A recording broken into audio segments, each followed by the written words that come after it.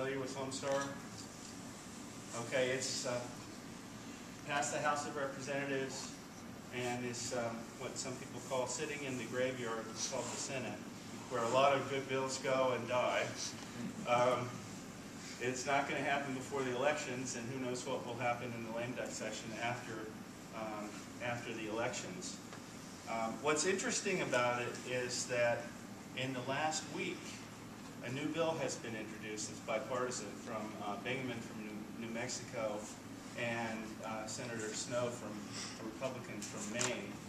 And they've introduced almost the same thing, but just as a tax credit.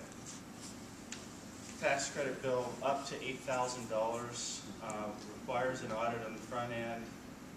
It gives a base incentive of $3,000 for homes built before 1940 that meet performance requirements, like 20% improvement, and $2,000 for homes built after 1940 as the base, and then it ramps up based on the performance expectations. So if you have modeled energy savings of 45%, then you can get up to $8,000 tax credit in an older house. That'd be great.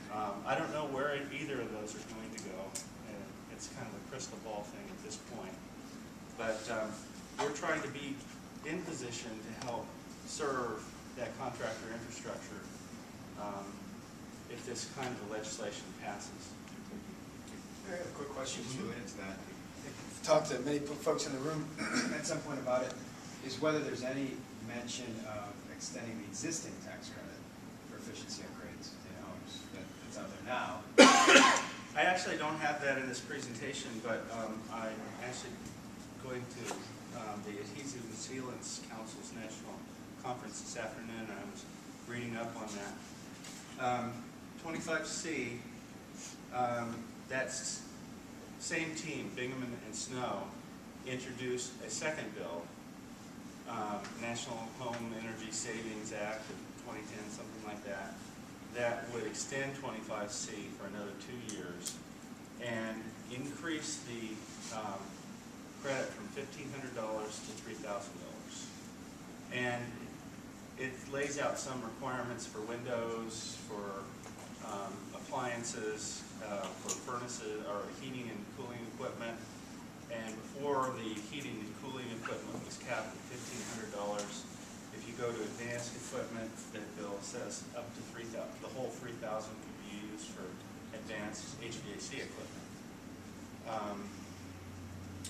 So there is that sitting out there. You know, there's a lot of legislation still that has to go through a very narrow funnel. I mean, you know, the Bush era tax cuts. There's a lot of things that the Congress will be considering when they come back together, and they may not be in a congenial mood. So